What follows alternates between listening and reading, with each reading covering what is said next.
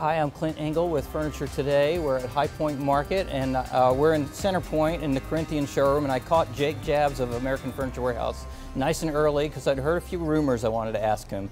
And one of them has to do with, we keep hearing since maybe even Las Vegas market before then, that you were looking at the Houston market. Oh, there's rumors, we're going to Vegas, there's rumors we're going to Albuquerque, there's rumors we're going to whatever.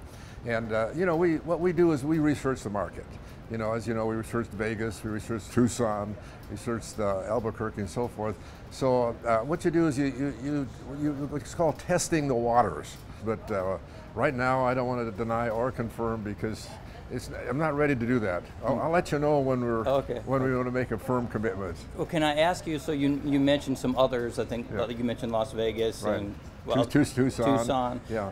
What is it about Houston? What is it about those markets that would be appealing to you? I mean, why are those possibly of interest? Well, first place, today you need to have a good freeway location, because advertising is tough today.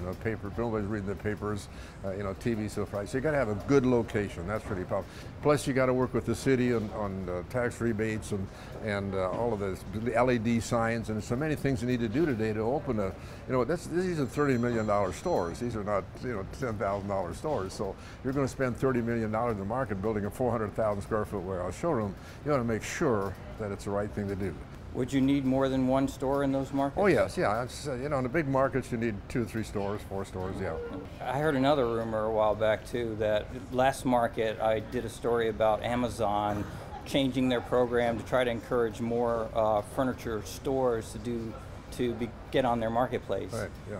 I had heard that you were looking at it. Is there any truth to that? Well, yeah, we're not going to do that with Amazon.